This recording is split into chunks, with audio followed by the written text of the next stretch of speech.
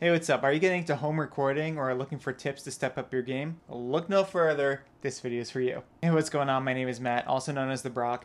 If you don't know who I am, I'm a professional trumpet player and YouTuber, and I'm here to give you some advice on microphones and how you can improve your home recording setup. But before we get started, please support my channel by hitting a like on this video, subscribing, and turning on notifications so you never miss a new video. I create a new video every single week. So please make sure you ring that notification bell so you don't miss them. And also, if you really want to genuinely support my channel, I have a Patreon at patreon.com/thebrockTrumpet. Donations start at only $1 a month, and even that smallest donation helps me out so much. Alright, let's get started. So the two microphones that I'm going to talk about today are not USB microphones.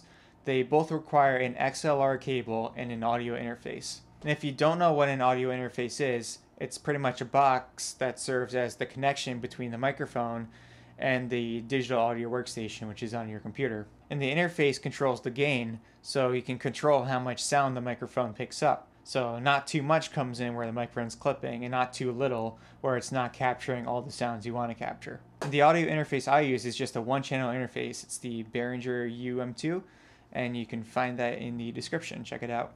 Alright, the two microphones I'm going to compare today is the Behringer C1 and the Shure SM57. And at the end of this video, I'm going to play a few excerpts on each microphone so you can have a true sound comparison. Alright, the first microphone I'm going to talk about is the Behringer C1. This was the first microphone I got when I started home recording. It actually came in a bundle with the interface that I just talked about, along with a set of headphones. So it seemed like a good deal for me for just starting out, and that altogether was just $100, so it was a great deal for me, especially for someone who's just starting out. Behringer C1 is a large diaphragm microphone. You can think of microphones as musical instruments themselves. They come in different shapes and sizes. There's large diaphragm microphones and small diaphragm microphones. You can compare that to, say, brass instruments, where there's cylindrical bore instruments like the trumpet and trombone, where there's also conical bore instruments like a flugelhorn, French horn, tuba, euphonium.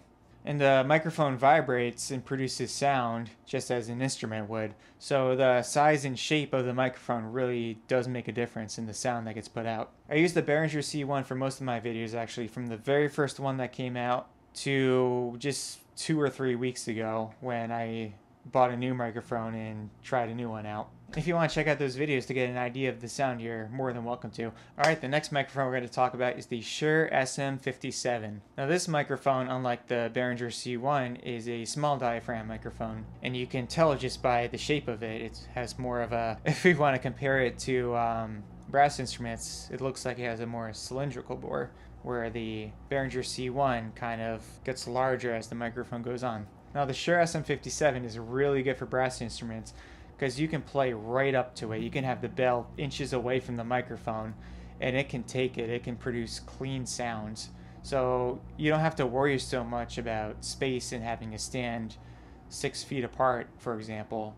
Whereas the Behringer C1, I like to have some distance from the microphone. I sometimes don't even aim directly at the microphone for the Behringer C1. But a disadvantage of the Shure SM57 is that it's a directional microphone, meaning wherever the microphone is pointing is where the sound is going to get captured from. So a player like me who likes to move around a little bit kind of has to sit still in order to make sure that I'm always aiming at the microphone. Whereas the Behringer C1 records sounds from multiple parts of the microphone. So using maybe reflective surfaces like gobos, it can pick up the reverb of the room a little more. Alright, I think I talked to you long enough.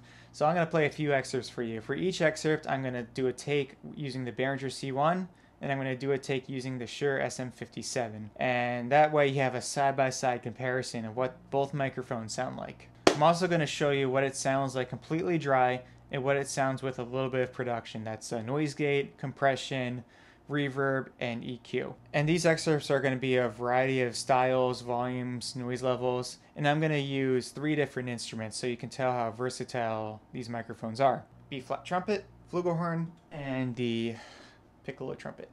And after you listen to these excerpts, I kind of really want to know what you think. So make sure you leave a comment, and I'd love to chat with you about your opinions on the different microphones. Alright, and just a little disclaimer, some of these excerpts I haven't played in years, so if they're not conservatory perfect, I deeply apologize, and let's just do this.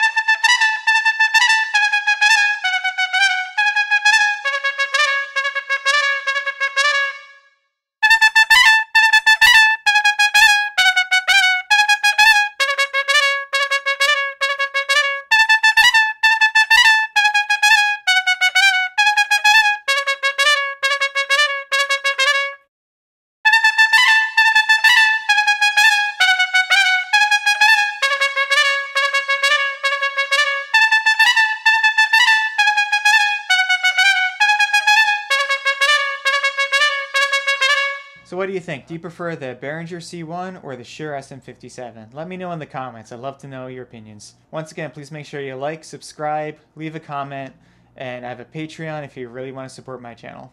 Check out some of my other videos because I make a new video every week. And speaking of that, see you next week.